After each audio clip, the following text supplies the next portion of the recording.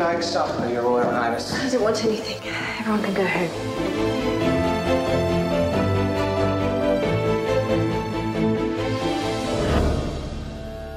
Well, I'll see you next weekend. The one after. Well, if that's what the palace have decided. It's still possible you might be queen one day. I want to help people. You're so good at giving love. The hard part is receiving love. Doctor, this is Diana. Well, perhaps I can show you around.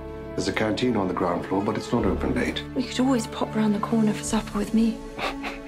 I'm serious. I don't know how to contact you. Well, I'm like most people. I've got a mobile. Actually, I'm not like most people. I have 4. Cheers. Cheers. He doesn't treat me like a princess. It's almost as if he doesn't know who I am. Maybe he doesn't. He might be very badly informed.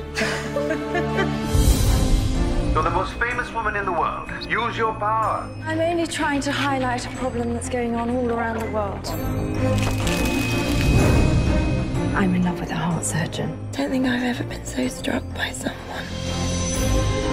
If your feelings are this strong, he will feel the same. Where are we going? To the very edge of the kingdom.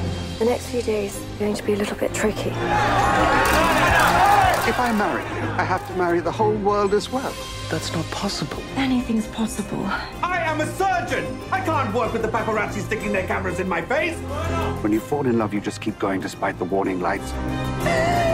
You keep telling me everything's going to be all right. It's not all right. It's all wrong. You've received an offer from Dodie Fire. Does it feel right to be going on this trip? You're not going because you feel lonely. I was trying to find a way for us to be together. Diana!